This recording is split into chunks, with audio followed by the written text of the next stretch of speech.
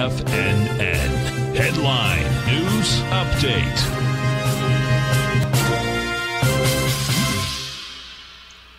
Hi everyone, Basil Chapman on this Friday. This is October the 15th, end of the week, and we're looking at a weekly chart in the Dow that is just about to test a resistance line.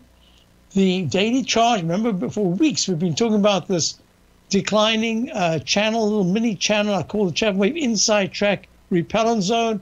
It's now become a propellant zone. One of the reasons why we try to keep our long-term position from last year still intact is because it looked like we were using more time than price in the consolidation. I'm not sure the consolidation is yet complete, but look at the spectacular move up 302 points in the Dow, 35,211.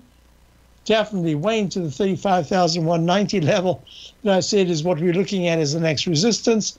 Very nice action. Day is young. We'll see what happens by the end of the day. So far, so good. S&P, leg C. I can't remember if I drew this during my show yesterday or not, or it was afterwards.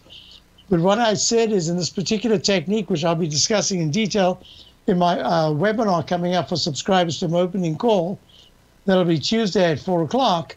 Go to the front page of TFNN, check it out. There's a pattern that I call the falling axe formation where you come down, make lower highs and much lower lows.